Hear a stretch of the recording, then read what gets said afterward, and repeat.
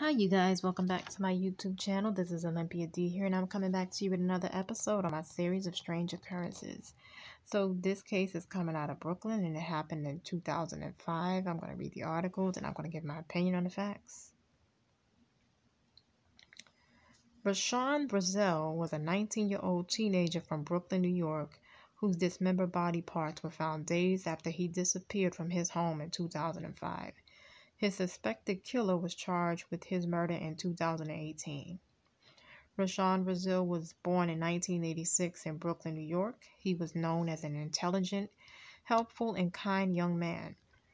Rashawn's mother, Desiree Brazell, recalls him telling her that if he ever left, he wanted to be remembered for great things. His mother says that he loved to help others, such as taking food out of their home to give to their neighbors who didn't have food, or giving his shoes to another child who didn't have any. Rashawn was very generous and compassionate to others. On Valentine's Day of 2005, Rashawn planned to leave his home in Brooklyn, New York, to meet with his accountant and then meet with his mother in Manhattan for lunch. However, at about 7:30 that morning, witnesses recall seeing an unknown man ring the doorbell to Rashawn in his mother's home, and Rashawn came downstairs to meet him. The witnesses then said that both Rashawn and the man went into the subway at Gates Avenue Station, and it is believed that they exited at the Nostrand station in Bedford-Stuyvesant. This was the last time Rashawn Brazell was seen alive. After he was reported missing on February 18th, subway workers found 2 bloody bags full of body parts on the track near the Nostrand Avenue station. Fingerprints positively identified these body parts as those of Rashawn Brazell. An arm and a leg belonging to Rashawn was later found at a recycling plant in Greenpoint, Brooklyn. His head has never been found. The brutality of this case made local and national headlines. The New York City Police Department searched all over for clues and evidence to find out what happened and who did this to Rashawn, but eventually the case unfortunately went cold. A new lead finally came in the case in 2017 when police arrested Govan.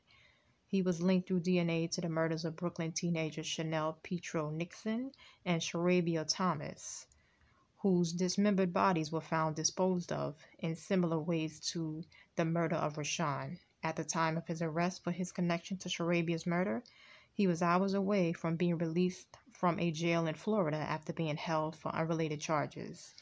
He was then sent to New York to face these murder charges. After being linked to this murder, police decided to look for other similar murders in the Brooklyn area, to which they came across Rashawn's cold case. It was then discovered that Govan lived right across the street from Rashawn and his mother at the time of Rashawn's murder, and he supposedly disliked Rashawn because he was gay.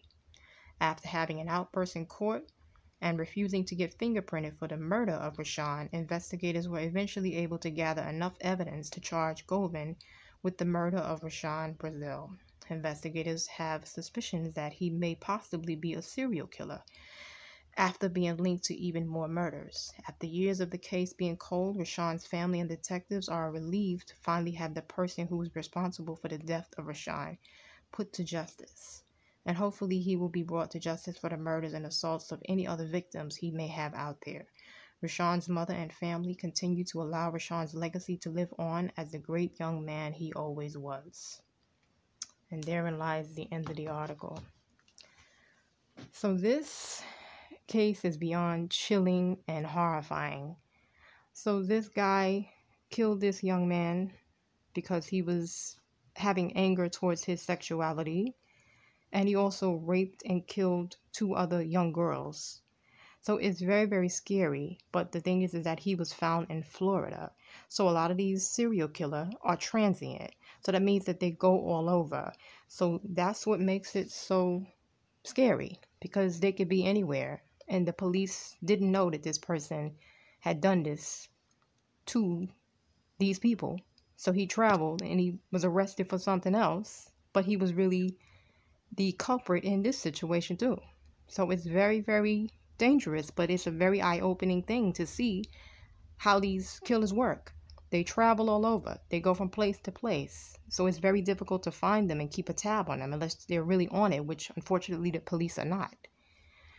May this young guy rest in peace. I know he's in a better place. Also, the 2 other girls who were harmed by this man. Leave it in the comments section what you think about this case, if you've ever heard of it. Like and subscribe. Stay tuned for more true crime videos. Stay safe, everybody.